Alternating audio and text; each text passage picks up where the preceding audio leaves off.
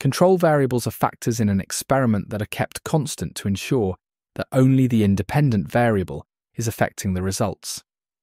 In scientific research, experiments are designed to test the relationship between an independent variable, which is changed, and a dependent variable, which is measured. However, other factors could also influence the outcome, making it difficult to determine the true effect of the independent variable. By keeping certain conditions the same, researchers can isolate the relationship they are studying. Control variables help improve the reliability of an experiment by preventing outside influences from distorting the results. Now let's look at the purpose of control variables. The main purpose of control variables is to maintain consistency and accuracy in an experiment. If multiple factors change at the same time, it becomes unclear which one is responsible for any observed differences. By holding certain conditions steady, researchers can confidently attribute changes in the dependent variable to the independent variable rather than outside influences. This makes experiments more valid and their conclusions more trustworthy.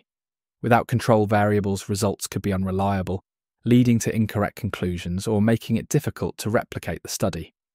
By reducing unwanted variation, control variables ensure that experiments produce meaningful and scientifically sound results. Now let's look at some examples of control variables in experiments. Control variables appear in many types of experiments. In a study measuring how different amounts of sunlight affect plant growth, factors like soil type, water levels, and temperature should be kept constant to ensure that only the amount of sunlight is influencing the results. In a medical study testing the effects of a new medicine, researchers might control variables such as the age, diet, and activity levels of participants so that these factors do not affect the outcome. Even in physics experiments, factors like air resistance, pressure, or humidity may need to be controlled to prevent them from influencing results. By carefully selecting and maintaining control variables, scientists can ensure that their experiments produce accurate and reliable data. Now let's compare control variables with independent variables.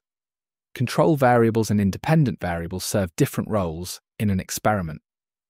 The independent variable is what the researcher intentionally changes to observe its effect on the dependent variable.